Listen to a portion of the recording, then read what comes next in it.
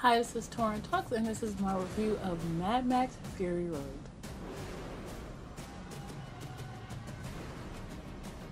So I finally got around to seeing Fury Road. It was really good. It was really interesting. I loved all the characters, especially Furiosa. I thought she was really cool. I thought she looked great.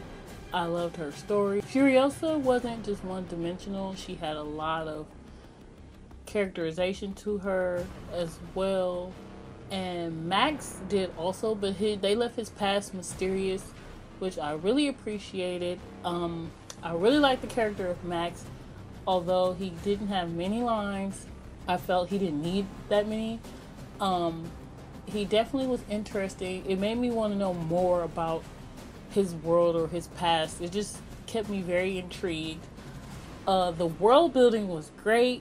I love the post-apocalyptic Mad Max future. I totally dig that. They're in the Australian region. I love that. I am so intrigued by this world. I've been a fan of Mad Max since I was a kid, and I loved all this car culture worship. I love that. The War Boys were really awesome. I love their whole shtick, their whole Valhalla, riding in Chrome, V8. I just love that whole deal. I love how their little religion or whatever was a mashup between car culture and Norse mythology.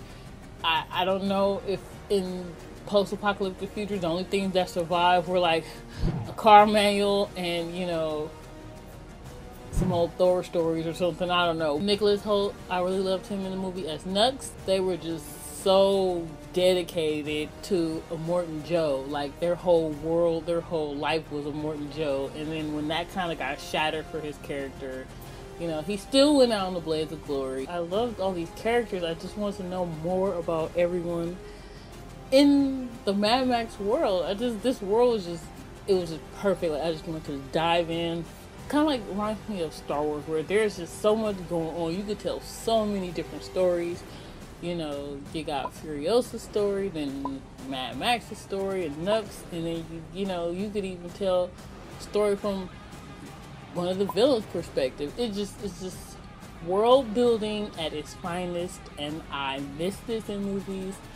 It's my favorite thing about movies, when I feel like this is another world that I can just jump into and feel like it's real and authentic. Doof Warrior, the guitar playing, the guy that was playing like heavy metal on the car while it was driving, that blew my mind. I loved it. So good. I totally want a car and a dude playing heavy metal on top of it. I need that in my life right now. That would be a good thing to have, I think.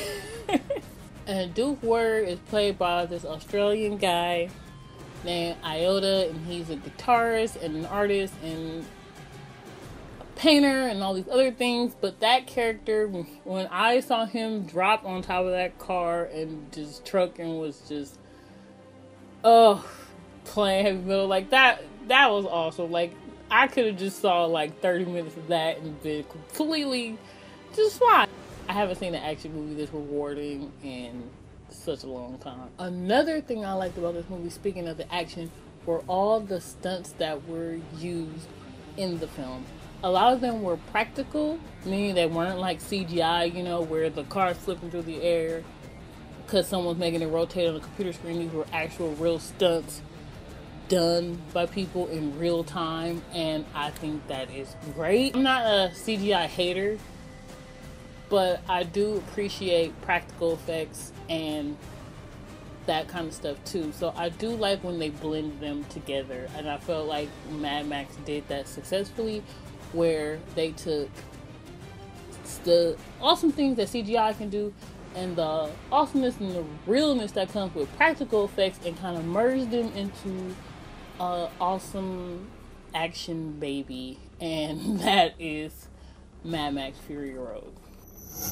The storyline itself, I felt, was strong. There were a couple of parts that I was confused on, or that it took me a minute to kind of piece together, but I think that just means I need to rewatch it a second time.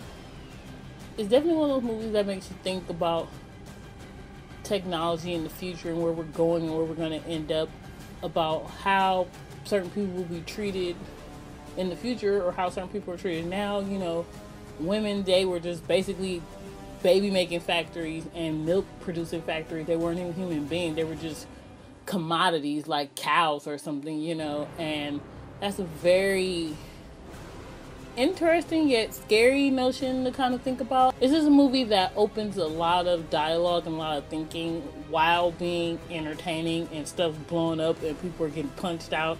So it's just kind of like the best of both worlds, in my opinion. Overall, I would recommend going to see Mad Max Fury Road.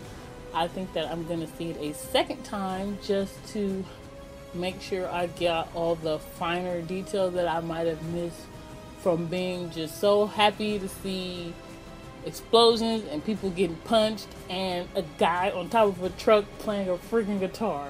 So it's definitely one of the better action movies that I've seen in the last 3 or 4 years for sure.